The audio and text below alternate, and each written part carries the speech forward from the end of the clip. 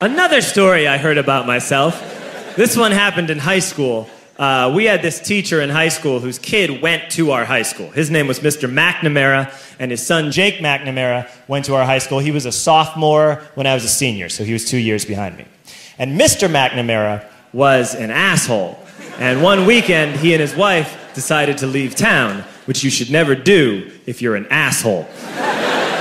And Jake McNamara decided to throw a party at the teacher's house. Hooray! And everyone around town heard about it, and we all got up individually and thought, okay, let's go over there and destroy the place.